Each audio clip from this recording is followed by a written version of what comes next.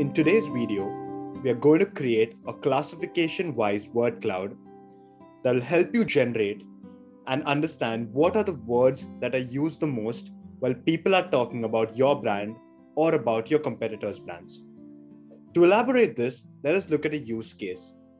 If a brand in the banking sector has multiple products or services that they offer, keeping this in mind, it is integral for the brand to analyze what products or services are your customers talking about, and with the help of this report, you can have a view at what are the words that are used the most while they're referring to your brand. To create this report, you can visit the Monitor module, and while you are under the Monitor module, you can visit the Custom Report section.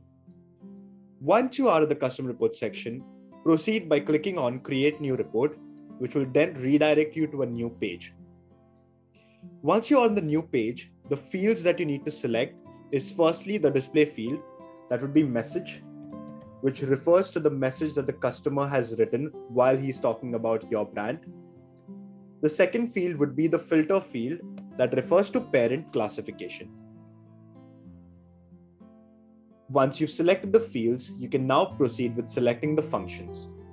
For message, the function would be group by, and for parent classification, it would be operator equals to like, and the value would refer to the parent classifications that you would need to select. I'll quickly proceed with selecting 3 or 4 of the main classifications. And once I've done this, I can now quickly add a name to my report. And once I add a name, I can select the topic or the profile. And once I've done all of this, I can quickly go ahead and select the way I'd like to view the report. And in this case, it would be chart, and the preferred selection would be a word cloud. Now, once you've done all of this, you can save and preview your data, and you can view the report, which is generated below. Now, this report can also be pushed to your dashboard. If you've already created dashboards to understand what people are talking about, or a listening dashboard, you can directly push this report to your dashboard.